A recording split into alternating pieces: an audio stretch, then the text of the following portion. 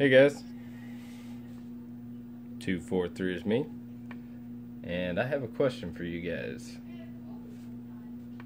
Is the 20-inch rifle not cool anymore?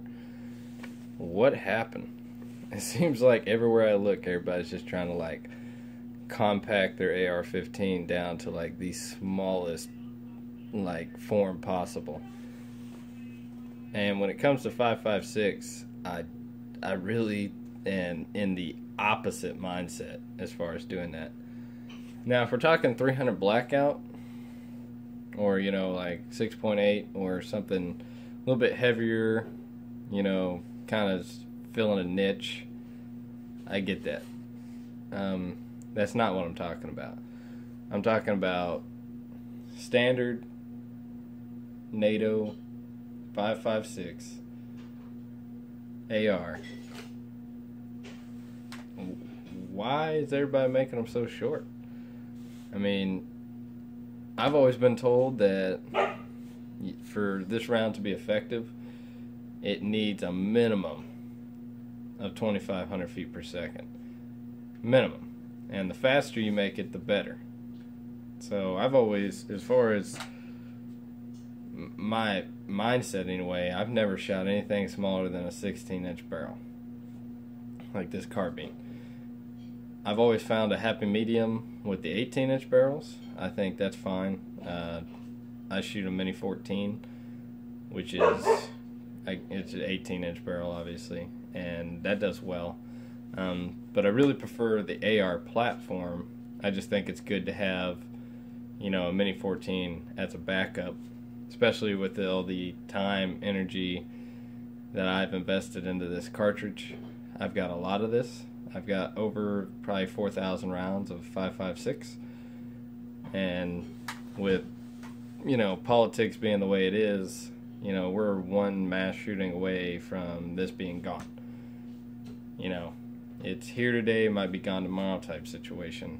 I mean, I hope to God that it's not, because I really love my ARs and I don't want to see them go, but I will comply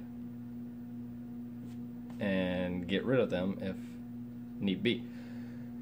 That's why I have the Mini 14, just kind of as a backup, that way I'm not out all this ammo and basically no rifle.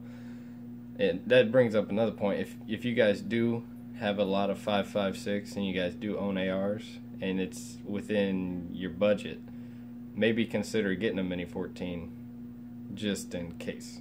This, you have to bury this in the backyard for a little while. I mean, sell these rifles. Anyway, what I really want to talk about is, do you guys own the 20-inch rifles? Or have you guys kind of jumped on that bandwagon and started condensing your rifles? And if you guys are condensing them like the AR pistols I've seen, I know now it's legal, or I guess it always was legal, to put the what are they called, the arm braces. You can shoulder them, which kind of makes it like a short barrel rifle without having to deal with all the NFA bull crap that goes along with getting a short barrel rifle or a shotgun or whatever. Is that what you guys are doing? If so, what's your mindset there? Is it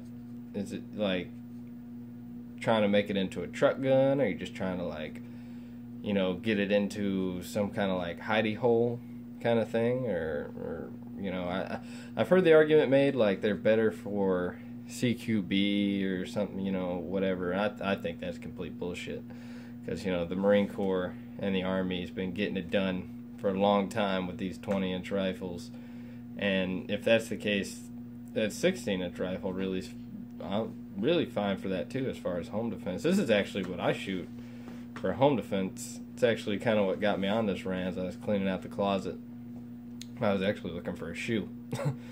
And I pulled this out and kind of set it against the wall while I was looking for it, and I was like, I haven't done a video in a while, and I don't know, it just kind of got me thinking. But I just wanted to ask you guys, what are your thoughts on the 20-inch rifles? Do you guys still like them? Do you hate them? Is it outdated? Are they coming back? Are they, Like, is it a thing of the past?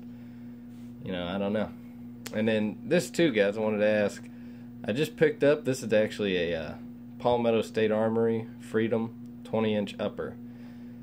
And the price on this was too good for me to pass up. It was during one of their deals. I can't remember if it was like a 4th of July type thing or something, but it was super cheap. So I went ahead and ordered this.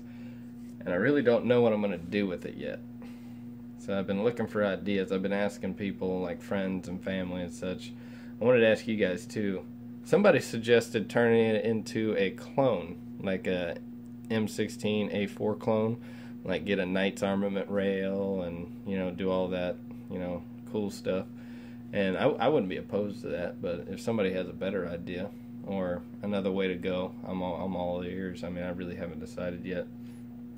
But yeah, just let me know, guys. And then just in case you're wondering, this is a FNH FN15 with a 1-in-7 twist. And then this guy over here, if you followed the channel for a while, you'll know what that is. That is a Ruger AR-556, topped out with the EOTech 512 and the Magpul sling. It's just kind of like a patrol rifle concept I was playing around with. It actually does really well. I like it. But yeah, guys, let me know. Is the 20-inch AR out, or is it still good? 243 is me, signing out, and we'll catch you guys in the next one.